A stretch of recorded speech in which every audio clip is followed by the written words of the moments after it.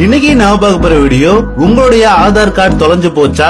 இனி கவலையே வேண்டாம். உங்களுடைய ஆதார் கார்டை உங்களோட மொபைல்ல இருந்தே ஒரே நிமிஷத்துல டவுன்லோட் பண்ணிக்கலாம். அதை பத்தி தான் இந்த வீடியோ நான் பார்க்க போறோம். இல்ல ஆதார் கார்டு டவுன்லோட் பண்றதுக்கு முன்னாடி நம்மளுக்கு தேவையானவை தெரிஞ்சு கொள்ள வேண்டியவை என்னென்ன அப்படின்னு பார்க்கலாம். ஃபர்ஸ்ட் வந்து ஆதார் கார்டு நம்பர்.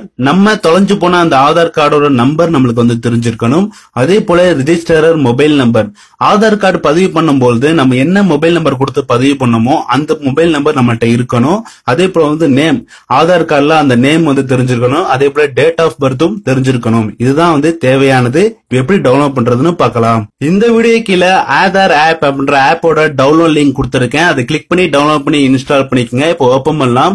ஓபன் பண்ணோன்னே ரிஜிஸ்டர் பண்ண சொல்லும். மொபைல் நம்பர் கொடுத்து சாதாரணமா இப்ப இருக்க உங்களோட மொபைல் நம்பர் கொடுத்து ரிஜிஸ்டர் பண்ணிக்கலாம். கெட் ஓடிபி அப்படின்னு கொடுத்தீங்க அப்படின்னா உங்களோட மொபைல் நம்பருக்கு ஒரு ஓடிபி வரும். அதை என்டர் பண்ணி ஜஸ்ட் இந்த ஆப்பை ரிஜிஸ்டர் பண்ணிக்கங்க.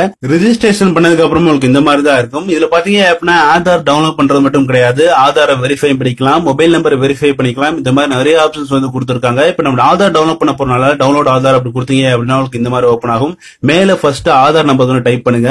டைப் பண்ணதுக்கு அப்புறம் கீழே பாத்தீங்க அப்படின்னா கேப்சா கொடுத்திருப்பாங்க. 1409 இருக்கு பாத்தீங்களா. இதே போல உங்களுக்கு வேற நம்பர் இருக்கும். அதை இந்த இடத்துல கேப்சா இடத்துல டைப் பண்ணிட்டு கெட் ஓடிபின்னு கொடுத்தீங்க அப்படின்னா உங்க ஆதார் நம்பருக்கு ஒரு ஓடிபி, அதாவது ஆதார் நம்பர் ரிஜிஸ்டர் பண்ணிருக்க அந்த மொபைலுக்கு ஒரு ஓடிபி வரும். இந்த மொபைல்ல கிடையாது, நீங்க ரிஜிஸ்டர் பண்ணிருக்கக்கூடிய அந்த மொபைலுக்கு வரும். யாராவது வச்சிருந்தாங்க அப்படின்னா அந்த மெசேஜை ஃபார்வர்ட் பண்ண சொல்லுங்க.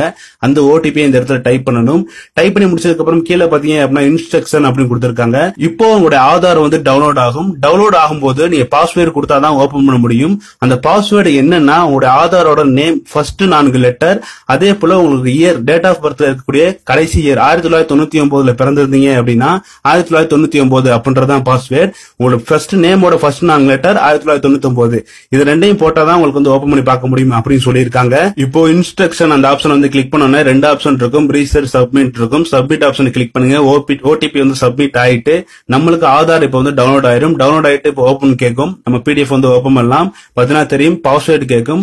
இப்போ உங்களுடைய பேர் அருண்குமார் அப்படின்னா அருண் ARUN அப்படின்ற கேப்சல்ல போட்டு டேட் ஆஃப் பர்த் 1999 அப்படின்னு போட்டு ஓகே கொடுத்தீங்க அப்படின்னா உங்களோட ஆதார் வந்து ஓபன் ஆயிரும். பார்த்தீங்கன்னா தெரியும் ஒரே நிமிஷத்துல ஈஸியா உங்களுடைய ஆதாரை வந்து டவுன்லோட் பண்ணிக்கலாம். உங்களுடைய ஆதார் கார்டு இனிமே தொலைஞ்சு போச்சுன்னா கவலை இல்ல. இந்த மாதிரி உங்களோட ஆதார் நம்பரை வச்சு உங்களுடைய ஆதாரை டவுன்லோட் பண்ணி பிரிண்ட் அவுட் எடுத்து வச்சுக்கலாம். அவ்வளவுதான் ஃப்ரெண்ட்ஸ். இந்த வீடியோ உங்களுக்கு பிடிச்சிருந்துச்சுன்னா லைக் பண்ணுங்க, ஃப்ரெண்ட்ஸ் ஷேர் பண்ணுங்க.